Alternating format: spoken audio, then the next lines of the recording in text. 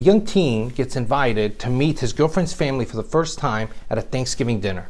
And he's already pretty nervous about this, but his girlfriend ups the ante by saying, hey, if it goes well, we can have our first. And the guy's like, ay, caspita, now we're talking. But now he's even more nervous. So he decides, well, what can he do? He goes by his local pharmacy, the Walgreens, talks to the pharmacist, like, hey, this is my first time, but tomorrow night I gotta, with my girlfriend, I need some protection. You got any options? So pharmacist is like, hey, we got the root for her pleasure, we got the this, we got the triple, whatever. He's like, okay, well, I'll take that quadruple magnum PI situation. So he gets the big, anyway, he leaves. The pharmacist is like, okay. The next day, they're all at the family dinner. They got the turkey on the table. The girlfriend notices that the boyfriend's there praying for an extended period of time, whispering to himself. She's like, I never realized you were so religious. And the kid's like, I never realized your father was a farmer. Well, I just got back from doing a physical at my doctor's office. I gotta be honest, I don't really do them often. It's been a long time since I did one. But it was kind of weird because in the middle of it, the doctor just tells me, you have an average size. I was like, I mean, I didn't ask, just unprompted. But I was like, I guess that's good, right? I mean, is this like the whole country? Or he says, oh no, like just amongst my patients, you have an average size, but the average of everyone. So I was just like, okay, well, I mean, that's good too. I mean, average is good, right? He says, well, you got to keep in mind, I'm a pediatrician.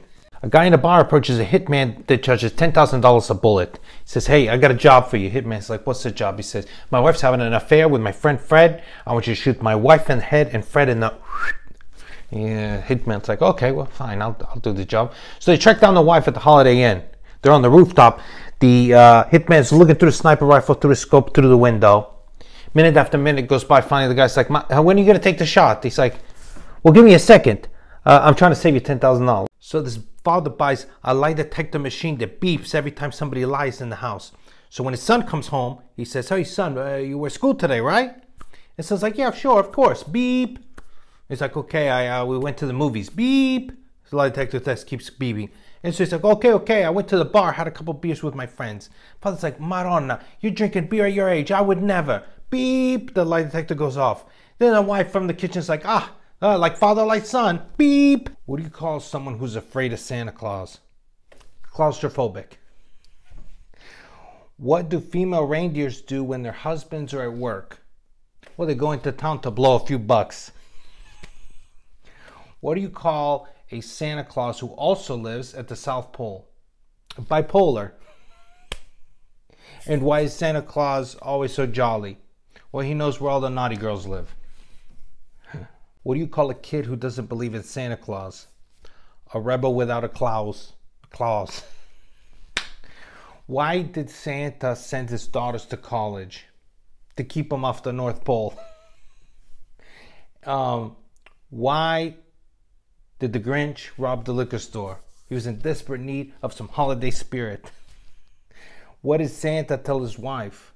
It's going to rain, dear. An Englishman, an Irishman, and a Scotsman die and go to heaven. They're stuck at the pearly gates with St. Peter that looks down upon him and says, if you want to get in, each one of you has to present me an item that represents the spirit of Christmas. The Englishman goes first. He looks through his pockets. He pulls out a lighter. He's like, oh, look, this is a candle. This St. Peter's like, all right, it's good enough. Then next the Scotsman goes. He's like, looks in his pockets, finds some keys. He jingles them. He's like, get the bells. And St. Peter says, okay, fine. Finally, the Irishman's like, Madonna. Well, in Irish. And he's like, looking through his pockets. He's like, oh, he pulls out a pair of panties. St. Peter's like, what does this have to do with Christmas? He's like, I don't know. These are carols. Crazy story. The other day, my friend's wife decided to take him to a strip club for the first time. They're trying to spice things up, work on things, whatever. But as soon as they get into the strip club, the bouncer's like, hey, Davey, how are you? So she turns around puzzled like, ma scusa questo. And he's like, oh, no, this guy, we bowl together, So we play together sometimes. She's like, oh, okay. So they sit down. Waitress comes over, hey, Davey, here's your Budweiser. She's like, ma scusa, the waitress too. And he's like, as soon as he's trying to explain, a stripper goes, throws a leg over the table, says, hey, Davey, you ready for your usual dance? Madonna, she blows up. She's like, this is a lion. She bolts out of the joint, right? Goes over. So Davey chases after her. He goes outside. He sees her. She's getting into a cab. So he chases her down and is able to slide into the door and sits right next to her. Tried to plead his case, but she goes off. She calls him every name in the book.